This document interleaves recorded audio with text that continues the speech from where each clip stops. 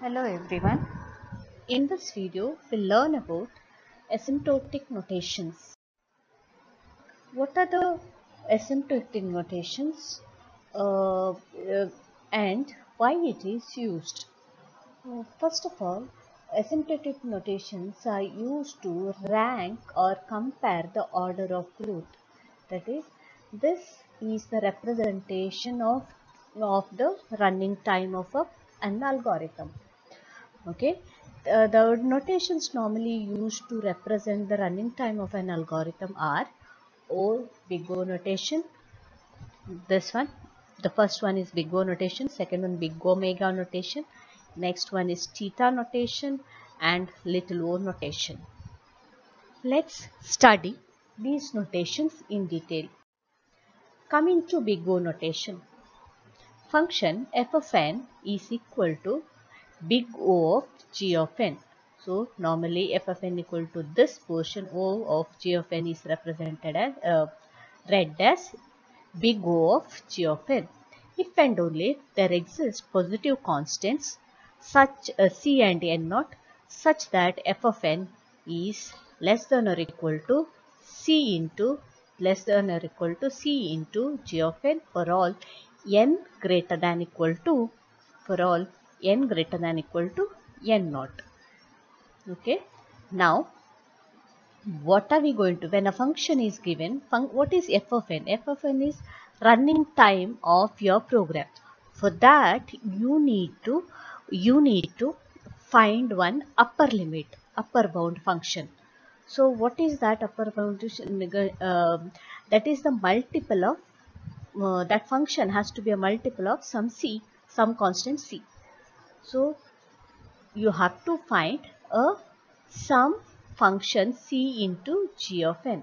See, you can see here this is an upper bound or upper limit for your function after some point of value. That value is n naught. So you need to find that n naught. Normally we consider n naught as greater than or equal to 1. So the value of g of n is the upper bound value of f of n. So you need to find upper bound value. To find upper bound value, you need to have you need to know c and you need to find c and n naught.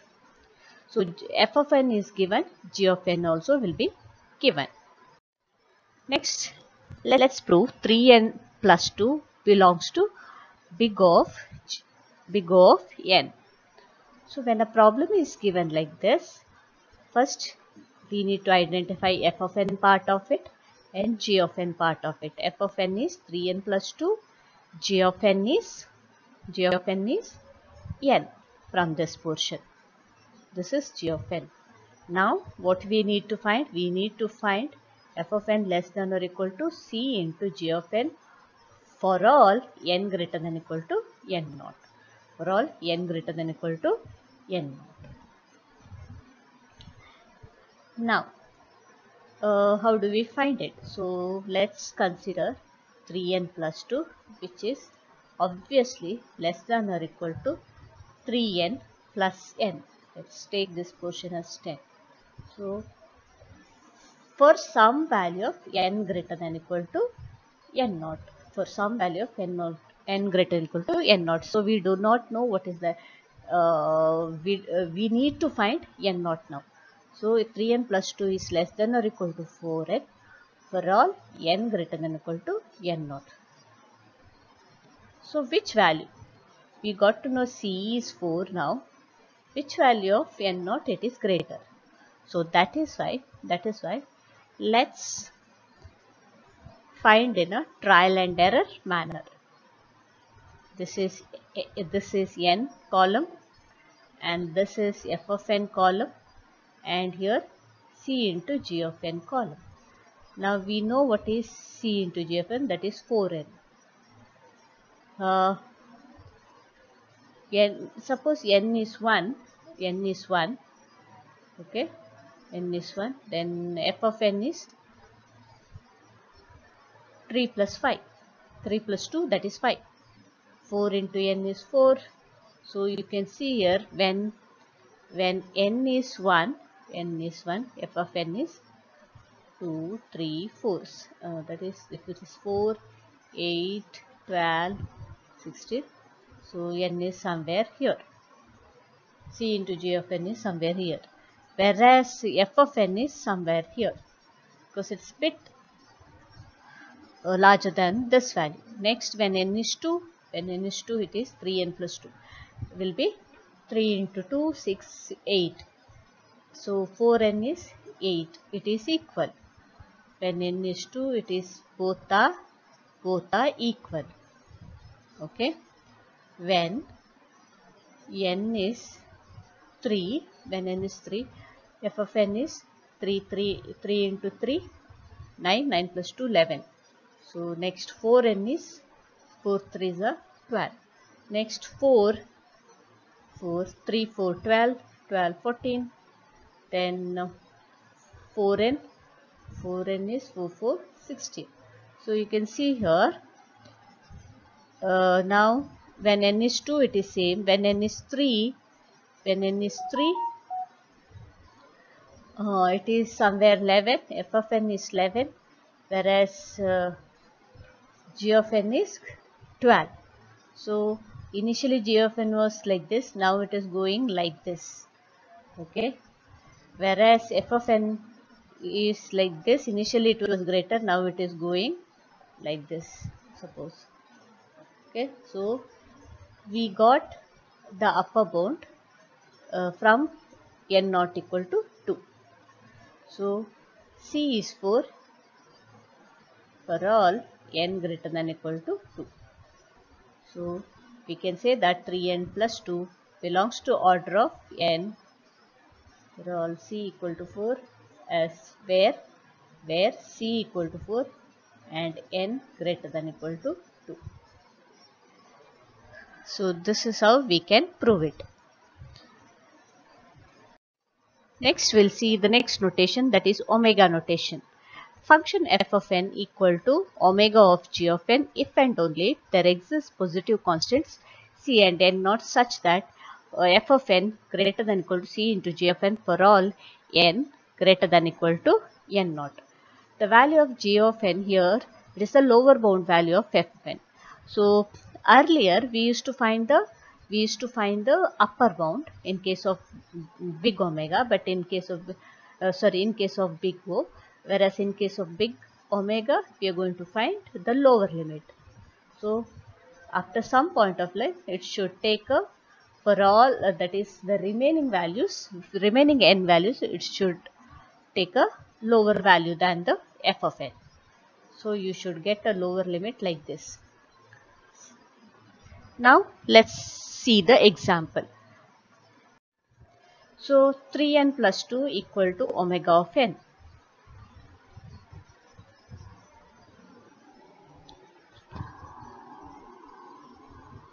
n plus 2 equal to omega of n.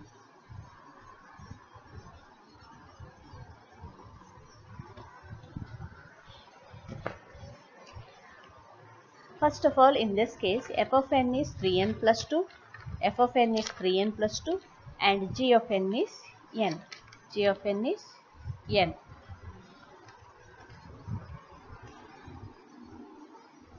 So now 3n plus 2 is obviously greater than equal to 3n for all n greater than equal to n. We need to find that n naught value. We need to find that n naught. So we can see that 3n plus 2 greater than equal to 3n. How? If you minus 2, if you minus this by 2, okay, what you are going to? You are going to get 3n. So obviously 3n plus 2 is bigger than the 3n for some value of n naught.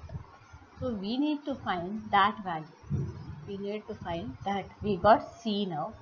C is 3. We need to find now n naught. So n naught, as I told, we are going to consider from 1.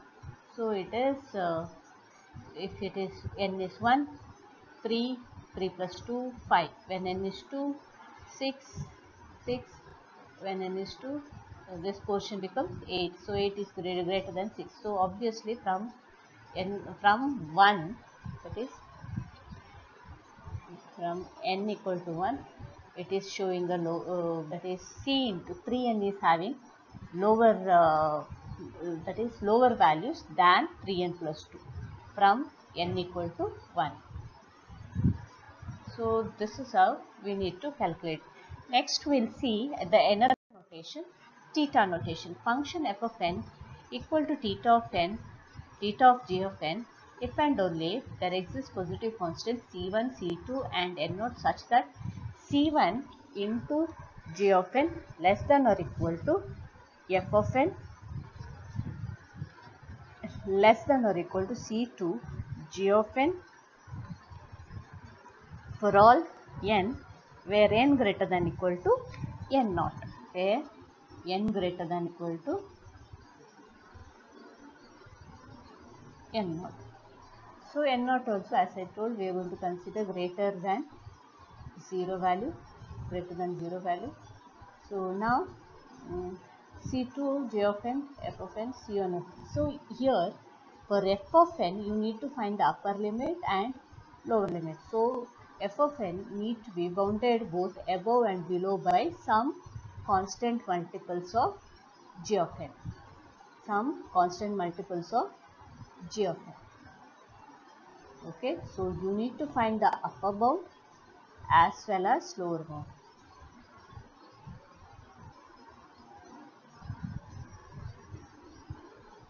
Now also you need to find some n0 value. So to find upper bound as well as lower bound, you need to find c2, c1 as well as n0. Let's prove now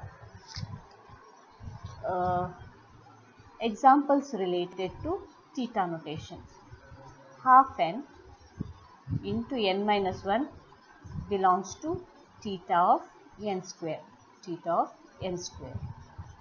So as I told, we need to find c1 of g of n less than or equal to f of n less than or equal to c2 g of n for all n greater than equal to n0. What is f of n? This portion. What is g of n? This portion. So c1 n square less than or equal to half n into n minus 1 less than or equal to c2. C2 we need to find g of n, that is n square for all n greater than or equal to n0.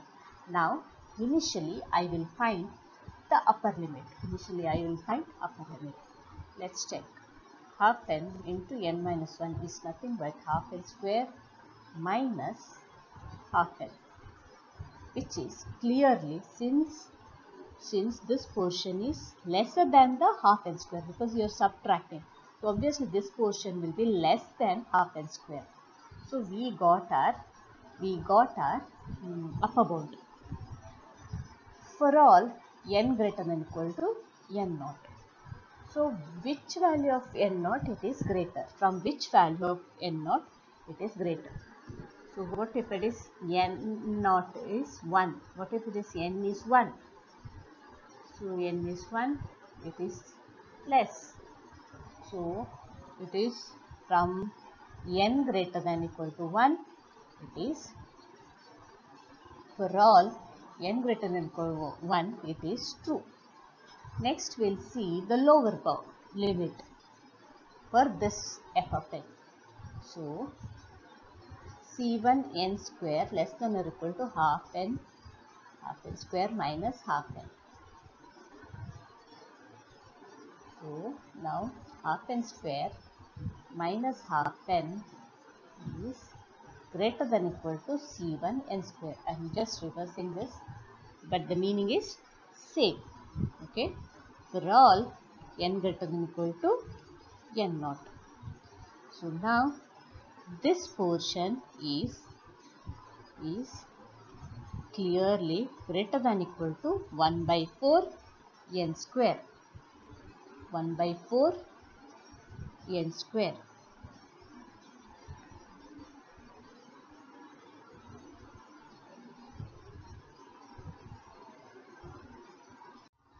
So, if you try with the trial and error method,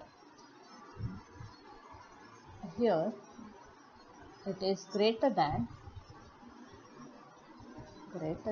n greater than equal to 2. So, this is true for n greater than equal to 2. So, we got our n naught value. But proof is saying what? C1 of g of n less than or equal to f of n less than or equal to c to g for all n greater than equal to n naught. Both should have a common value. So, upper limit is true for all n greater than equal to 1. Lower limit is true for n greater than equal to 2. So, common among these is n greater than equal to 2. So, we can say that is half n into n minus 1 is less than or equal to, upper limit is half n square for all n greater than equal to 2, because both constraints are satisfies from n greater than equal to 2. So, which is, this can be written now as 1 by 4 n square less than or equal to half n into n minus 1. So, 1 by 4 n square. So, this is the value. Next, little o. The function f of n equal to little o of g of n depend only limit n tends to infinity, f of n divided by g of n equal to 0. Limit n tends to infinity, f of n divided by g of n equal to 0. So, little o notation is used to describe an upper bound that cannot be tight. Thus, it's a loose upper bound of f of n. So, if you consider this example, 3n plus 2 belongs to little o of n square. So, you need to find, you have got your f of n, that is 3n plus 2, g of n is n square. So, limit n tends to infinity, 3n plus 2 divided by n square is nothing but is equal to